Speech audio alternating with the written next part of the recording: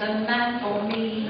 For when I've lost my bearings and for when I'm all at sea, I'm sending out a mayday to show I'm in distress.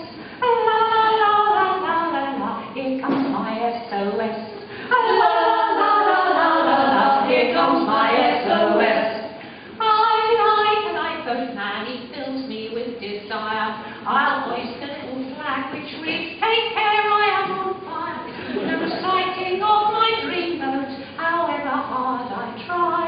Though I have trawled the website of the good RNLI. Yes, I have trawled the website of the good RNLI. I like both man, like those at Dungeness.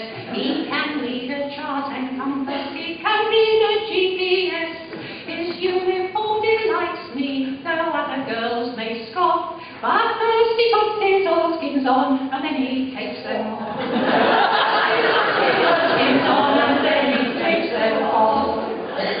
I like both man, although I've heard it said that when he hears the page go, he'll jump right out of bed.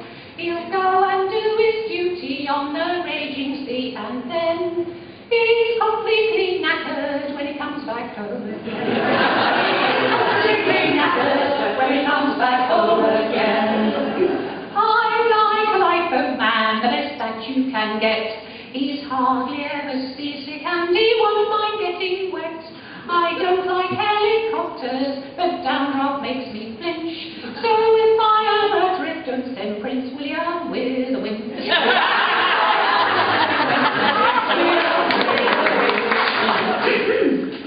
I went out walking on the beach, and the sea came in too fast. They're sending out the onshore boat, my tide has turned at last. My rescuer approaches to unstick me where I'm stuck. She looks just like Grace Darling, oh, just my flaming luck.